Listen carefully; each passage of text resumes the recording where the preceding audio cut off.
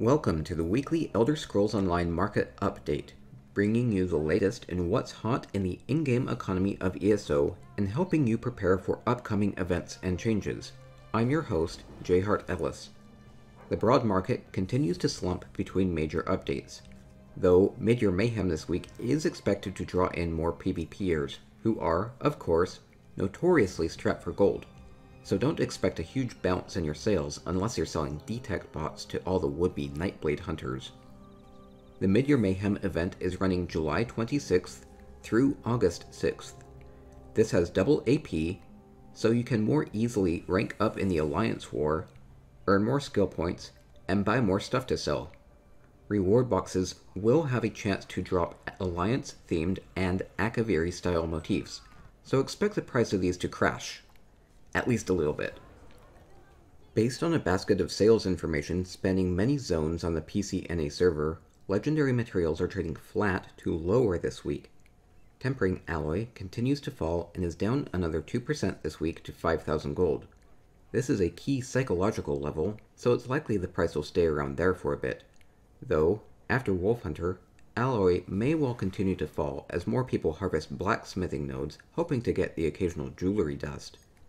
Dreugh Wax is trading flat this week, itself being stuck at around 4,000 gold. Rosin is still holding steady at 2,400 gold, and Kuta is also stable at 2,300 gold. PTS incremental patches have so far not had as many gear balance changes as expected, so it's looking more and more like Wolfhunter will not lead to mass re-gearing, nor a surge of demand for upgrade materials. We'll continue to pay close attention to the incremental patches going into Wolfhunter in the next couple weeks. The jewelry market doesn't quite know what to make of the announced changes to jewelry upgrade costs. Zircon Plating is still stable at around 21,000 gold, while Chromium Plating prices have fallen sharply on light volume, down below 70k each now. With Wolfhunter, jewelry upgrades will now only require 1 turn plating, 2 iridium, 3 zircon, and 4 chromium plating. In the know players, all 10 of them, are holding off on upgrading until the update. In the Writ Voucher market, basic crafting stations are still selling for about 900 to 1,000 gold per Writ Voucher.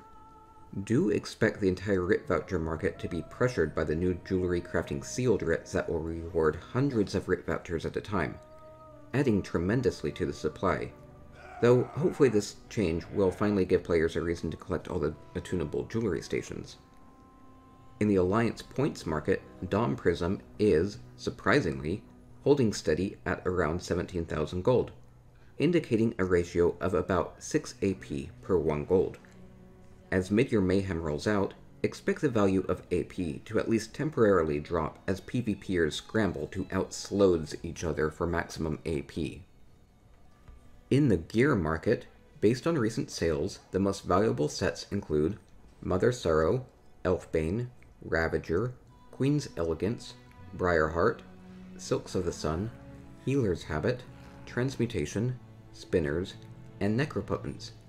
There's been a bit of a buying frenzy for Cyrodiil's Ward in anticipation of upcoming set reworks. There have also been several sales for marksman one-handed and two-handed weapons, which might seem a bit weird for a bow set, but there's still demand for PvP with the event coming up. These don't drop at all anymore, so do check your inventory if you might have any of these from way back.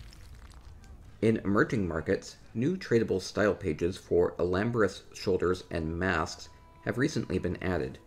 These can be farmed by running Vet Crypt of Hearts 1 and by redeeming Undaunted keys at Redbeard's chest.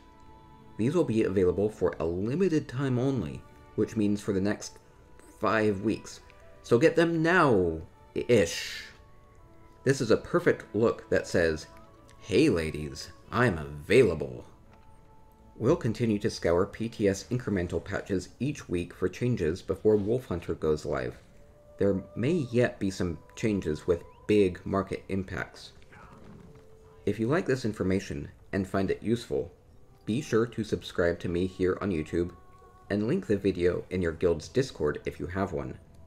I'd also invite you to follow me on Twitter @JHartEllis and on Twitch /JHartEllis. Now go out and make lots of gold.